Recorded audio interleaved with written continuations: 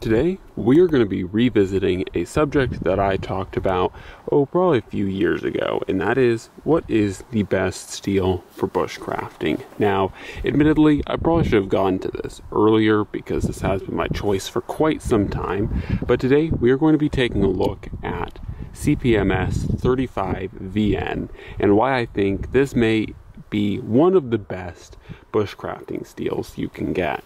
On the subject matter of bushcrafting steels, bushcrafting knives, just like anything, opinions change, and I once held that 5160 was one of the best, or was the best steel. Now I want to make this a little bit better video by saying that no longer am I just going to be saying a carte blanche, this is the best steel, but I do think CPM-S35VN is one of the best steels, and that's what we're going to be talking about today. And for the representation of CPM-S35VN will be the good old Chris Reeve knives Pacific. So let's talk about it. So why do I think that this steel is one of the best steels out there for bushcrafting? That's pretty simply because of a few reasons. The first one is one that us bushcrafters struggle to find in any good steel, and that is stainlessness or overall rust resistance. This knife performs extremely well, and if you guys see a lot of the pictures I'm going to be rolling in, this knife serves a lot of time with me on rivers, in the water, not in the water per se, but on rivers, by rivers, and in the knife itself being in the water. So rust resistance is one of those things that when you spend a lot of time, gutting fish and spending time by the water, whether that's lakes, rivers, creeks, streams, your knife is going to get very wet very fast, and being able to keep it dry can be challenging. So the primary reason that I love CPM-S35VN is the fact of its amazing rust resistance. This knife here I have had and been using, once again by the water, by rivers, for dressing, for gutting fish, stuff like that. Here we'll focus. And you guys can see, though it does have a primarily Cerakoted finish, there is absolutely no rust. There's not even any patina on the actual exposed blade or edge of this knife, which is very nice. So the next reason why I like this knife for bushcrafting is it has a really great edge holding capability. It keeps going and going and going. It has a very good toughness, I found myself. And some people say, especially the way Chris Reeve, does their knives and makes them, they found these knives to be either too brittle or not hard enough. I don't know, maybe I just got a fluke, or maybe this is the way they're supposed to be made, but I found the edge retention on the Pacific, made as CPM-S35VN, to be just fine. I mean, it holds an edge forever.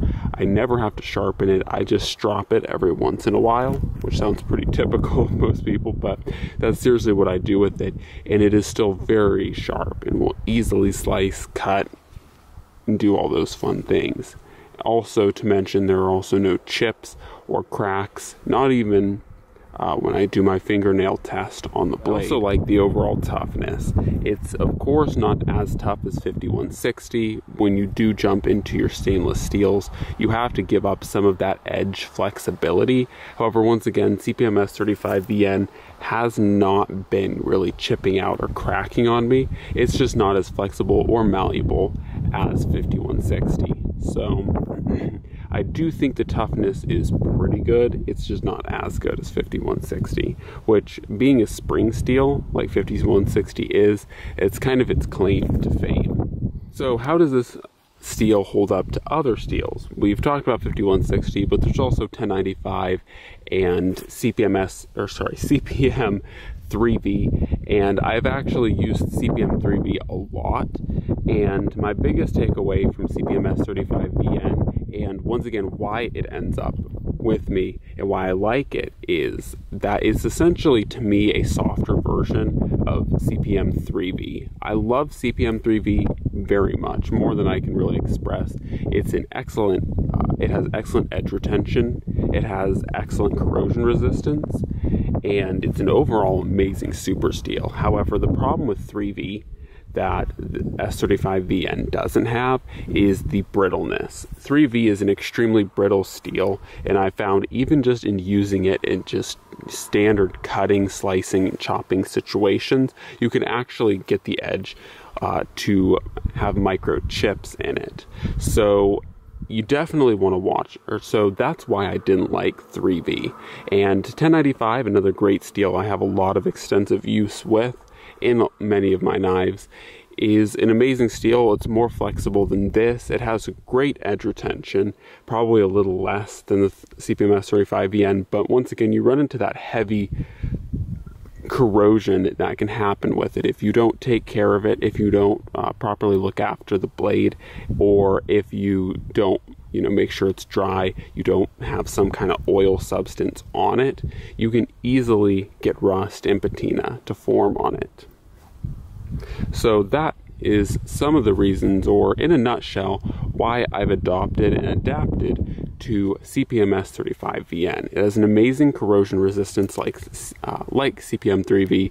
It has a really great edge retention, not quite as much as CPM-3V, but it also has a softer, it also is softer so that the edge doesn't chip out like 3V. So that is why this steel lands so high on the list, and why it's one of the best steels you can really get, in my opinion, especially if you're going to be working around water or rivers, creeks, streams. If you're going to be working with fish or water, this is going to be an amazing steel for you, and you're really going to like it.